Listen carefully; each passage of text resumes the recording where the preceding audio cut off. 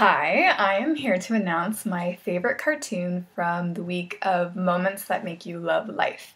I chose this theme because I wanted something happy and I wanted some more practice drawing people and to kind of show my versatility that I don't just do animals, although I love animals. So here is my favorite cartoon from the week. Bring it closer. So I made this one for my friend Allison Heather. Oh, Allison O'Donoghue now, sorry. I met her in college and she's now married with a really cute son. This is her son Henry right here. So Allison wanted me, or said that one of her favorite moments is preparing for the Thanksgiving feast.